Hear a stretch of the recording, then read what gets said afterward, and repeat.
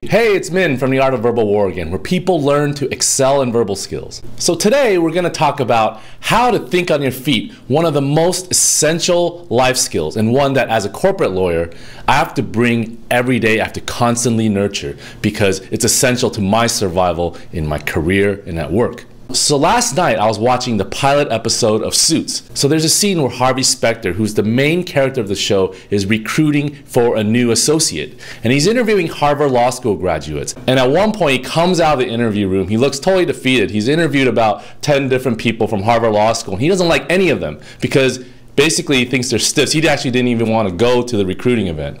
So he tells Donna, who's his assistant, to screen candidates before she sends them in to meet with him. And he tells Donna, give him a hard time and then give me a wink if somebody says anything clever. So let me tell you, my friends, this is very consistent with reality. Yes, I know on a TV show things are a little more dramatized. So when I was a young lawyer, maybe 2 or 3 years out of law school interviewing for jobs, I had met with the CEO and head portfolio manager of a hedge fund.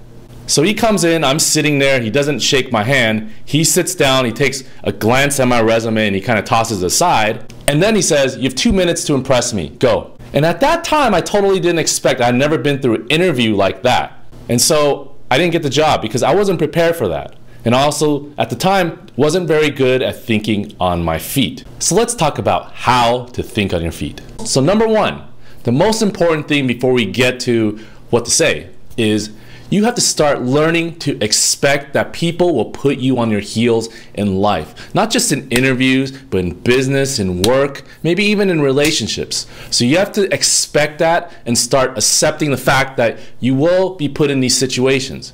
And that's okay. In fact, start looking at these negative situations as opportunities. Pretty much as opportunities to be cool. Number two, whenever someone fires something at you and they put you back on your heels, remember to maintain what I call the winner's body language. You're not going to slump over, you're not going to lose eye contact, and you're not going to show in any way that you've been thrown off. And number three, let's talk about what to say. So let's go back to the pilot episode of Suits where Harvey is asking Donna to pre-screen the candidates before she sends them into the interview room to meet with him. So Donna meets with the first candidate and says, "So, Chip, why should I let the whitest person I've ever seen into this room?" And the guy is totally thrown off. He's like, because I have an appointment? So when Harvey comes out, he's like looking at her like, and Donna's basically like, no way. And Harvey's like, oh, great. So he basically meets with that guy and sends him out quickly. So what do you think Chip should have done instead? Well, the key to these kind of situations is to roll with the punches. Instead of just replying logically, which is what he did, well, because I have an appointment. So instead of doing that, you want to reply illogically. You don't want to reply directly to the accusation or attack that's been made. All you're trying to do is to show that you're confident and that you can roll with the punches and come up with something clever to say. It doesn't have to be amazing, but you don't want to fall into the trap of responding directly. So Chip could have just said something like, well, we don't have to go in there, we could just do the interview out here.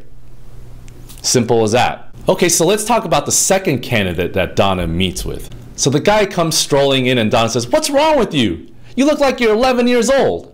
And the guy responds like this, "Well, I was late to puberty." He's like totally hurt by what Donna says and he's totally thrown off. So again, Harvey comes out and Donna's like, And Harvey's like, great, and yet another stiff. He could have just said something silly like this to show that he was rolling with the punches. "Oh wow, these diapers are working great. I'm still fresh and dry after that comment." So remember, people will always try to throw you off in various situations. They don't do this just because they're jerks.